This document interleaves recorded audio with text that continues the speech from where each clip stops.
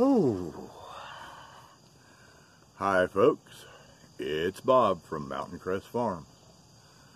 Beautiful day today. Gonna be hot, a little bit of poofy clouds, not much. You know, clear blue sky is not a pretty sky to me. I like looking up and seeing poofy clouds, and we got poofy clouds today. Enough to make for a pretty sky, and not enough to keep it cool. It's still gonna be a blistering hot day. Oh me. Hope yesterday's video wasn't too much of a downer. I do all I can to keep politics out of this. But after what happened last weekend, there was just no way. I had to do yesterday's video. So if it bothered you, I apologize. I hope you don't leave my channel. If you agreed with it, go back, watch it again, and leave me a comment. I got hit in the face today with something that I think I've touched on before. I know I've mentioned it before. But I don't think I've really done a deep dive on it, and that's wants versus needs. I got hit in the face with wants versus needs this morning. My wife was laughing at me. And she said, "You ought to do a video on that." Well, yeah. And actually, a pretty good topic. Let me back up a little bit before we get into wants versus needs. Let me tell you a little bit of something that we do around here. I like outdoor cooking, okay? Grilling out, smoking pork butts for barbecue, smoked brisket, smoked meatloaf. I did a video on smoked meatloaf a week or two ago. Outdoor cooking. I like outdoor cooking. And I see outdoor cooking as part of homesteading. Not part of just because a bunch of guys want to get together and drink beer and grill burgers. I see outdoor cooking as part of homesteading. That's what I tell my wife. That's my story, and I'm sticking to it. And here's how it's part of homesteading. Homesteading is a frugal lifestyle. Not cheap, not deprivation, but frugal. Because to me, homesteading is trying to make a living off of your property. And you can't make a living off of your property if you spend a whole lot of money, unless you were rich to start with. And we all know I'm not rich to start with. But it's part of a frugal lifestyle because outdoor cooking reduces the amount of energy you have to use. Indoor cooking is expensive, okay? But before you even talk about the propane or in my case, I've got a gas stove and oven run on propane. And before you talk about the electricity it takes to run your microwave, microwaves consume a tremendous amount of electricity for the work they do. And before you talk about all that, first thing you got to do is crank the air conditioning up. Indoor cooking in the summer makes your house hot. So your expenses start with air conditioning and go from there. Outdoor cooking, on the other hand, you don't have to heat up your house. You don't have to run your air conditioner as hard. Yeah, you still got fuel costs. Shoot, when I'm smoking pork butt around here for some pulled pork barbecue, I don't have any. I've got very few fuel costs. I use a little bit of charcoal to get everything going and heating up. And then I'm using wood that I cut down here. Sometimes I smoke with maple. I've got maple trees that I've cut down.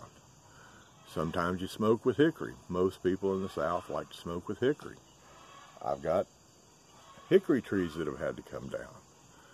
So my fuel costs are nil. My air conditioning costs don't go up because of the hot house. I consider that to be homesteading.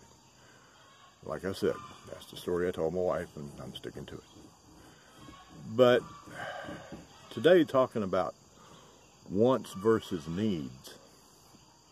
I was in Walmart. Well, okay, back up again.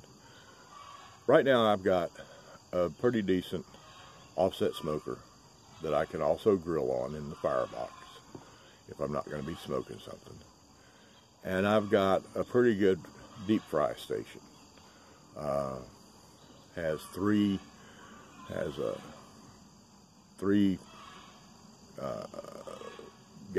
oil or grease pans, each heated separately, so you can do a fresh fish fry. And for you people that aren't from the South, that have never been to a good old Southern fish fry, you have missed it. There is not much better in the afternoon than some fried mullet. Yeah, mullet is the right fish. Some people use catfish. But some fried mullet, some cheese grits. Yes, cheese grits. Google it. And some coleslaw, and for the fried, and some corn fritters or hush puppies or whatever you want to call them in your part of the country. Then some coleslaw and a couple of slices of white bread.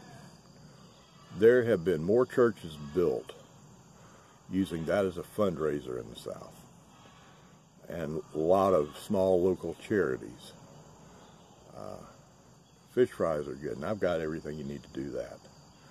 What I don't have is a flat top. What I don't have is a griddle. And here we get into wants versus needs. I want a flat top. If I'm honest, I'll probably tell you I don't need it, but my story is I need a flat top. Two more things I want for cooking. One's a flat top, and one is a tool to do what's called sous vide. S-O-U-S-V-I-D-E. I'll tell you about that one of these days. But last week I was in Walmart, and there's a company called Blackstone that makes a 36 and a 48 inch flat top griddle, and they had a 36 inch in there on sale. It was used. Now, you don't see used stuff at Walmart very often, but this one was used, and it was marked down $50. The original price on a Blackstone 36 inch griddle, flat top, whatever you want to call it, around here, the store down here is $247, and this was marked down to $199. And it was obviously used. You could look at it and tell it had been used. And the piece of paper with it said also the drip pan was missing, and there are no returns. And I looked at that and I thought, that's a pretty good price, but that's a good price of putting something new on sale. When you can't return it, when it's missing a part, and when it's obviously used, that's just not enough for me. So I went and I found the store manager. I said, hey, Philip, I want to talk to you about that griddle you've got out there in the lawn and garden. He said, what about it? I said, I want it. He said, I'll get somebody to help you load it. I said, no. I want it, but I'm not paying the $199 for it. Y'all's normal price is $247. You've marked it down $50. It's used. He said, yeah, we had a cookout for the employees a couple weeks ago, and we used it for that. I said, regardless of how it's used or why it's used, it is a used grill at this point. It's missing a drip pan. He said, you can call the company that makes it, call Blackstone, they'll send you another drip pan. I said, it's not the point. What I'm paying y'all for and what I'm walking out of here with is a used grill without a drip pan. I said, and I've never seen Walmart have anything that you couldn't return it, but it says no returns on there too. He said, yeah, the kind of discount, different codes for different kinds of discounts. Oh, and yes, I'm scratching because those piss ants are after me again. Dang it. He said, Walmart has different kind of codes for different kind of discounts. A straight up clearance item gets one kind of code, and that can be returned. When it's something the store has used, that gets a different kind of discount, and they don't allow returns.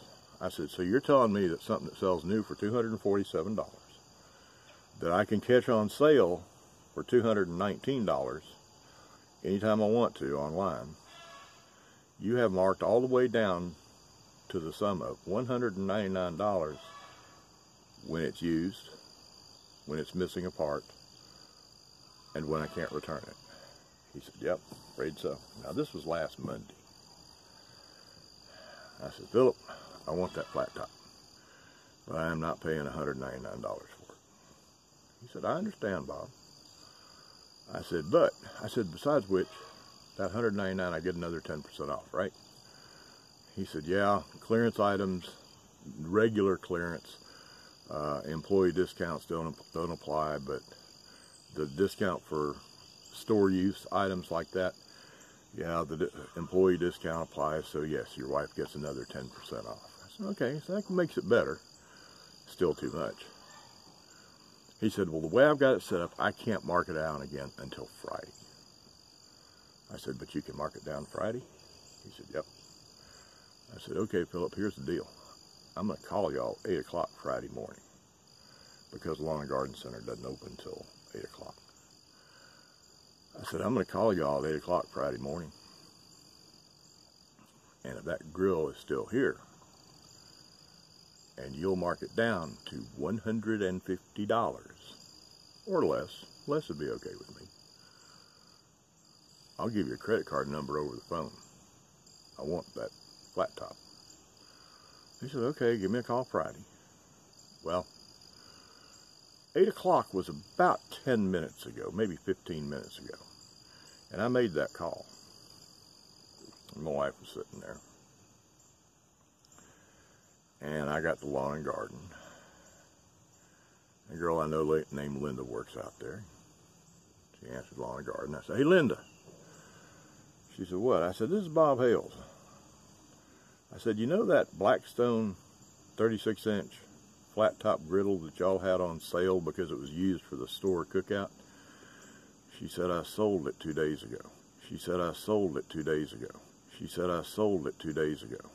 I said, Linda, how dare you? She laughed. She said, what? I said, I talked to Philip Monday and told him if it was still there on Friday, I'd take it at $150. How dare you sell that griddle? That was my griddle. She just started laughing. The point of all this is sometimes you have a hard time distinguishing between want and need. Yeah, I wanted that flat top. And yes, I claimed that I needed that flat top. You know, finish setting up my outdoor kitchen. Because outdoor cooking is homesteading and frugal living, or that's the excuse I was using. I needed that flat top. You know, sometimes when we're not smart enough to figure stuff out, God tells us. I think God just told me that, Bob, you wanted that flat top. And you'd have a good use for it. But you didn't need that flat top. But you talked yourself into needing that flat top. So I just sent somebody in there to buy it 2 days ago. Sometimes we aren't smart enough to figure out the difference between our wants and our needs. So God looks out after us. God always looks out after us.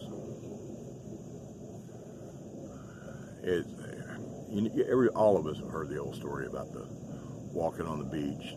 There were 2 sets of footprints, and one set was you, and the other set was Christ's footprints. All of a sudden, there wasn't but one set. You ask God, or ask Christ, why did you abandon me? I didn't abandon you. When there's only one set of footprints, that's when I picked you up and carried you. He's always there to help. And he helped me decide he helped me not make a bad decision on the wants versus needs. I actually tell that story a little bit different. I don't use footprints. Back when I was trying to get sober and I realized I couldn't do it on my own. And when I say I needed some help, I'm not talking about AA, although I went to AA a lot. And I'm not talking about rehab, although I went there. There was somebody a whole lot more powerful than me, AA, rehab, and everything else, that if he hadn't been walking right alongside of me, I'd still be a drunk. And what I had pointed out to me back then is he's always right there alongside of you. Always. Every step you take, he takes that step with you. And he's always got his hand out to help you. You do have to do a little bit, though.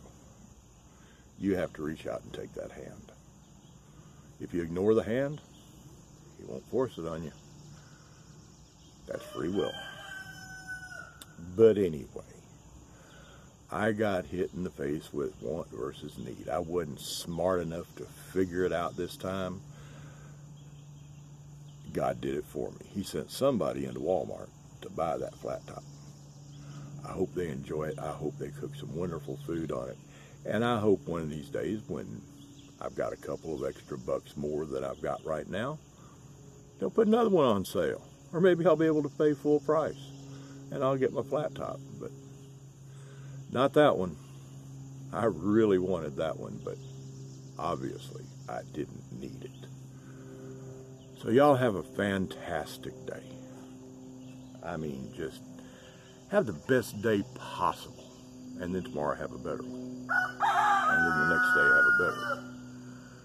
And always remember, you know, the thing that's going to make these days fantastic that I keep telling y'all to have is the same thing that other things that I always tell you. You know what makes your days fantastic over and over and over that I tell you on these videos over and over and over to have fantastic days? You know what makes them fantastic? It's the other thing that I tell you on all these videos. Number one, the tomb was empty. And number two, he is alive. That's what makes these days fantastic. I'll see y'all in the next video. Right now I'm going to drink some more coffee and go inside and find a sweet roll. I think we got some in there.